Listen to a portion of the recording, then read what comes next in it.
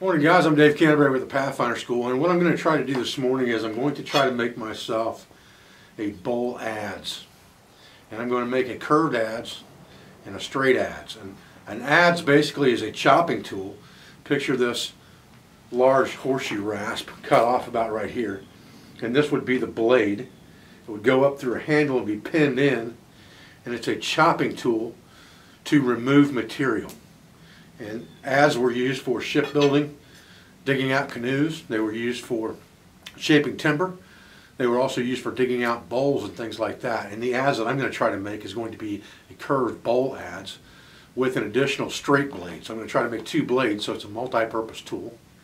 I'm going to use an old axe handle, I think, for the handle if I can get away with it. But I'm going to try to first make the blade from this horseshoe rasp, and then we'll make the second blade from a horseshoe rasp as well. Stay with me, guys.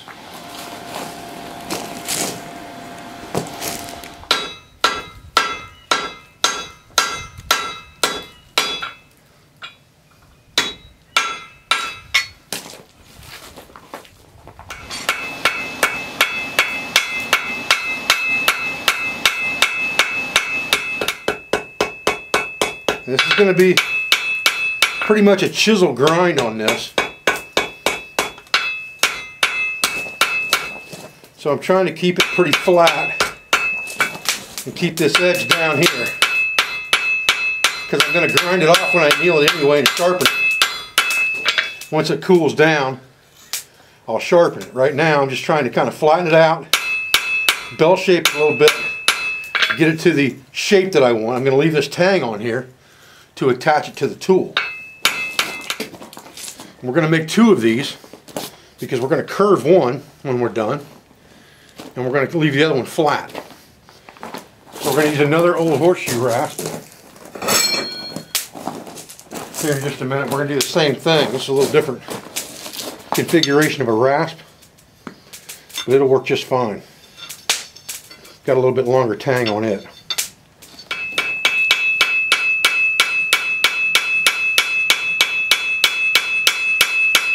And we're not getting real excited about this.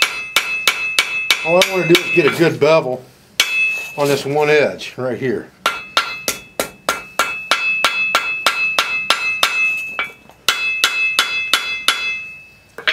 And like I said, once it cools down, we're going to grind it off anyway.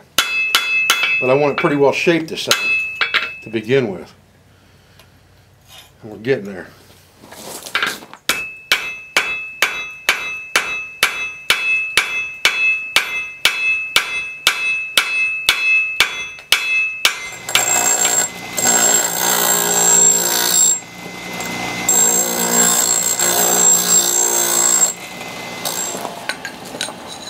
Okay, so now we've got these things down to some semblance of a grind here.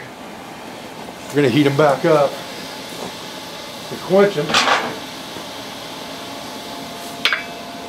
And then we're going to have to temper them before we can give them a final sharpening. But I think before we do all of that, we're going to check, see if we can get one fitted up in the handle. We're going to go ahead and we have to go ahead and make our bend before we do all of this stuff as well. So we've got to heat the one up and get it bent first. I'm going to show you how I'm going to do that, and then we'll go from there.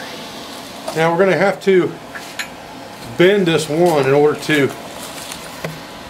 make a bowl adze. We're going to have to bend it over. So I'm going to use this old trailer hitch right here that I've beat down into a hardy tool to roll that edge over on top of it. Can't put too much of a beating on this thing because we don't want to bevel this edge.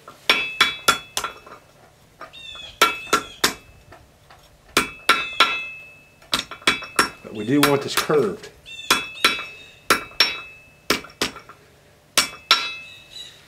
This hardy fit better, it'd be a lot better. It was made for a different anvil. I'm just looking to make sure that curve is, that dish is fairly even right there.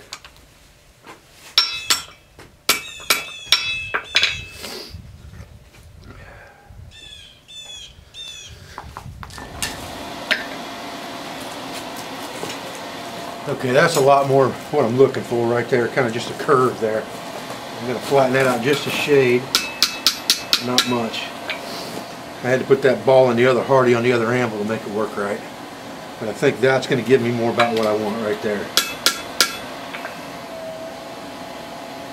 Now I'm just taking an old axe handle here and cut it off. And I cut another piece of it right here. You can see this is just an old Do It hardware store handle. And this is going to be my wedge.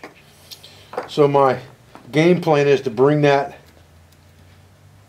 tang up through this hole on that tool and drive this wedge down in front of it to hold it in. So I've got to trim this wedge down quite a bit. I just quickly cut it and drilled this hole in this, just an old axe handle I cut off, but it's going to give me a little bit of a curve there.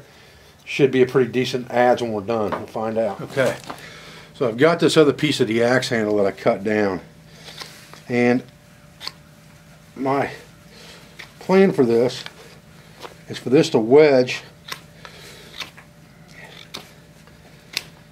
the blade in place, and I'll show you how that's going to work in a minute here when I get it to where I want it. It's going to need to come down thinner by a pretty good margin here than it is. Now remember that we have not sanded this down, we haven't sharpened it up, we haven't done the final anything on this. So now I'm just testing it to see how it's going to work. Here's my handle, and it's cut out really crude. But the blades will set in the handle like this. And this would go down over the top of them and be pounded in, kind of like this.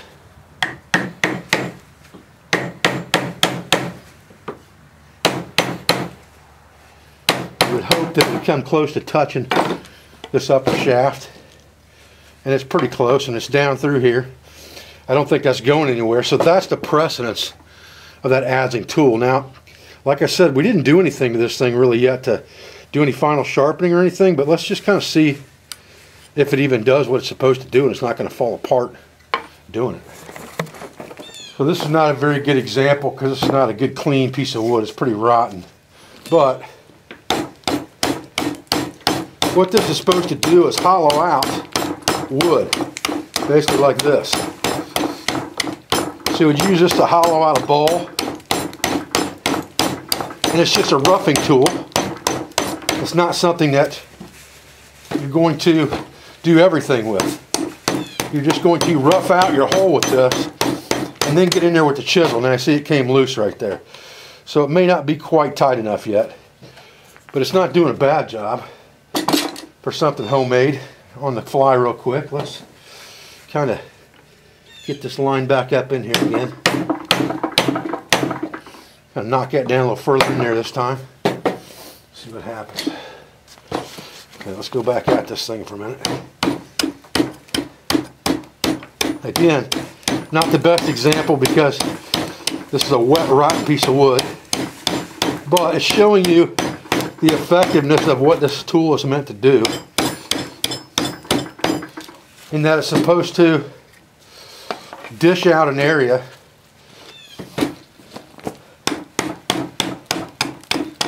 in rough fashion so that you can then get in there with the chisel and finalize things.